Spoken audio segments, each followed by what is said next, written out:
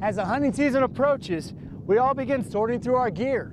One item that all big game rifle hunters have to have is 400 square inches of hunter's orange. Hunters view hunter orange the same thing as bringing a knife or a rifle when they go hunting. It's sort of part of the outfit. People mistaken a hunter for game is one of the dominant causes of hunting accidents. And so if hunters are required to wear hunter orange and are visible, those rates of hunting accidents decline. Beginning in 1936, Montana required hunters to wear an article of red clothing.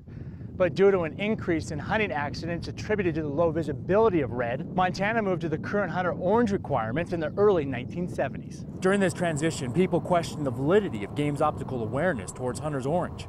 Humans have a 3-color vision, which allows us to see various wavelengths in the light spectrum. Ungulates have a 2-color vision. This enables sensitivity towards shorter wavelengths. Therefore, out in the wild, a human's perception of hunter's orange is more distinguishable than big game. Wearing hunter orange is really a very small price to pay. The 229,000 license holders that spend some time in Montana, if $5, $6 is all that they have to spend in order to stay safe, then I really think it's a small price to pay. Recent studies have found other fluorescent colors, such as pink, to have a higher visibility than hunter's orange. But who's gonna wear it?